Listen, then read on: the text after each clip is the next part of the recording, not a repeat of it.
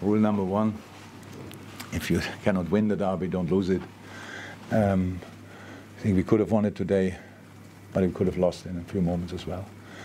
If you count the amount of chances we had and the amount of chances they had, then we would have probably been a deserved winner.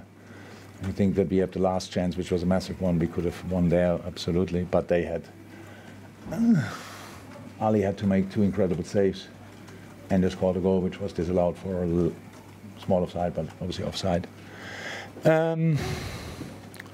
So intense like always, and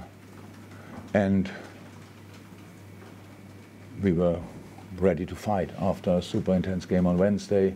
We tried to fight, and especially then, of course, second half, it looked like an end-to-end game, because after our set pieces, we didn't defend the second balls there particularly well. We had good set pieces, but when the set pieces we didn't finish it off, or we got another one, then we were slightly too open. They used that in these moments pretty well. Apart from that, they didn't cause us a lot of problems or whatever. But yeah, we had to dig in deep. Obviously, that's what we did. That's it.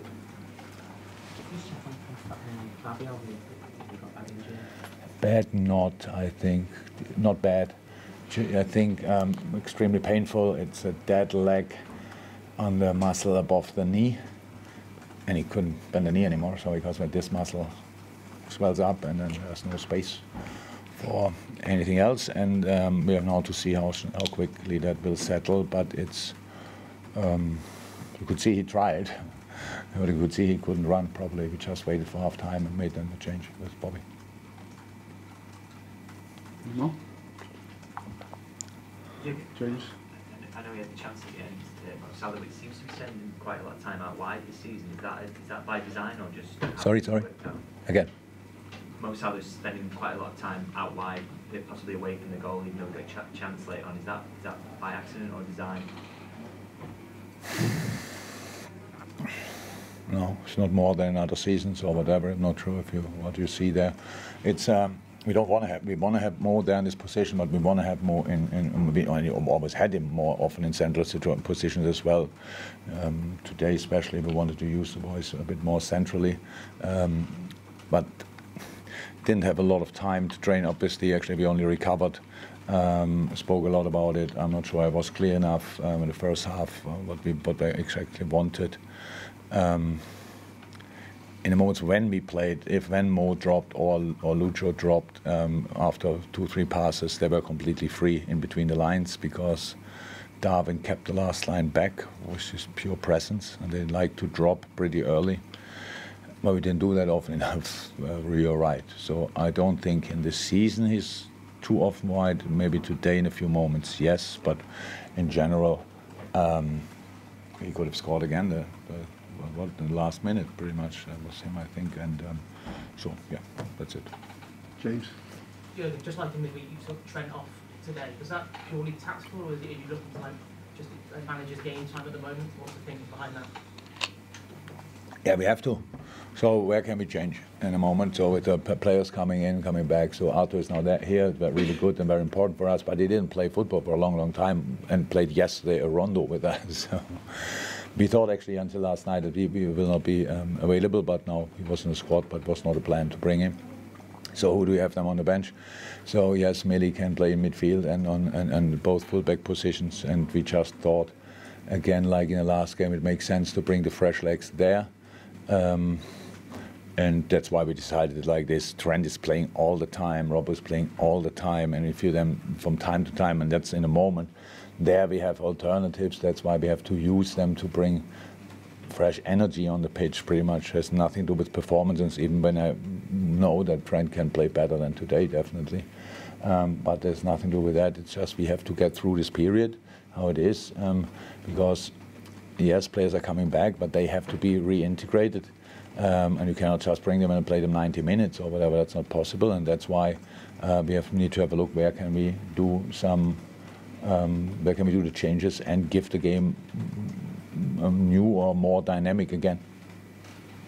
Tom? Yeah, so when the goals come offside, you seem to be an object, fly down and hit you. Was it close? Did you see? No, I didn't see it. I thought it was a glass bottle, but it was not. I saw it now because it's still at the crime scene. No, it was a plastic bottle. In a moment, it looked like a glass bottle. That would have been really dangerous, but it was not as a plastic bottle. So, no. Dave, last one. Yeah, Darwin Núñez on another day, he had maybe 8 chances and he could have had that trick. I just wonder, is that an issue? No. For you, or It's what is that? The start-stop integration now. So that's how it is. We play all the time. That means we cannot train constantly. He was suspended in a week where we had 2-3 normal-ish sessions. The rest was individual when he had to do a little bit more and stuff like this. In the sessions when we had them, he looked really good, but he still has to be integrated. That's completely normal. So the way we play, it's now not that we create the balls. We had a chance. There was, I think, one where we passed the ball back and it was open goal. Pickford was still there, but I know that he will score in these moments in the future. That's clear. But it was super intense for him today. Super. And we had to make the decision. Bobby was injured before, so now played 2 games or 3 games, really, really, really good. And Wednesday, Saturday, traditionally difficult fixtures.